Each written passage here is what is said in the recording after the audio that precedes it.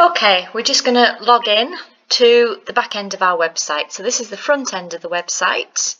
You can see here, and in order to get to the back end, we've just got a little login button here. We just click on that and then enter our username and password, which is encrypted.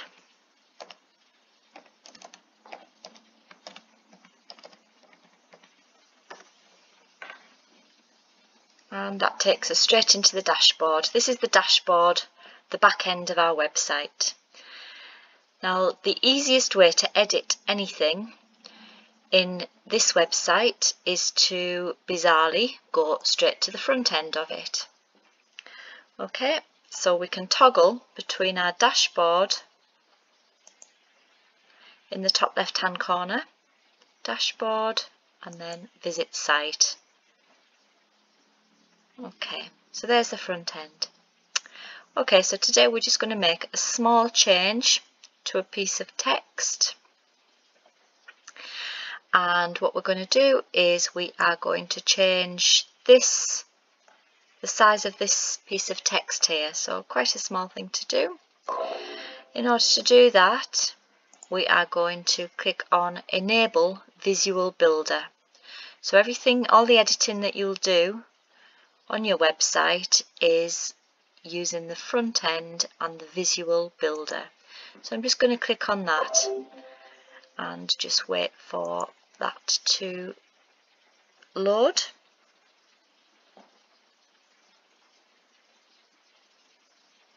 Okay, so now you can see still the front end of the site, but when we hover over sections we get these little boxes that come up, these little options.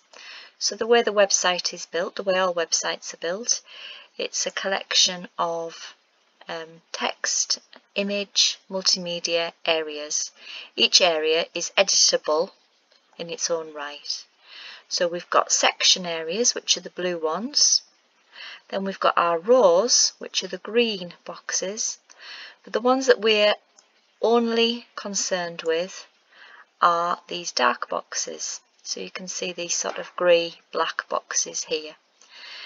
In order to get into the section, the module that we want to edit, we will just hover over it. Okay, so I'm just going to hover over so we can see there. We can move it if we want to. We can go into the settings. We can duplicate our module, which would create two, or we can download it to the library, or we can get rid of it. So we don't want to do that one. The one that we want to do is the settings. So I'm just going to click onto settings, and there we can see the text that relates to this area. So this particular module is a blurb, which is a collection of both text and images. So if I click onto the imaging icon, you can see our image there. So if we wanted to change that image, we can just click onto the settings like that, and then choose one of our other images. However, I don't want to do that, so I am just going to come off that. The only thing that I want to do is to change some of the text. Now the piece of text that I think doesn't quite look right is where it says, let's just scroll down, click here for a calendar of our events. Now at the minute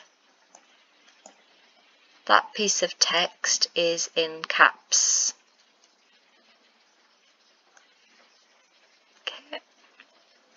So what I'm going to do is I'm just going to go into the design and I'm going to title text,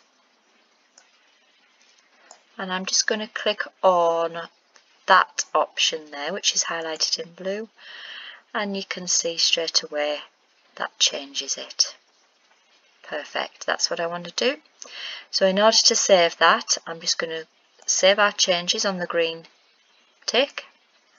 Then, most importantly, you must click onto this purple dot here and then save the changes that you've made to the whole page.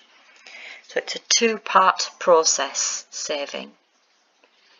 We can then exit the Visual Builder and there's our changes, so we've got rid of our capitals. Okay, and that is how you would enter into any section of the website in order to edit.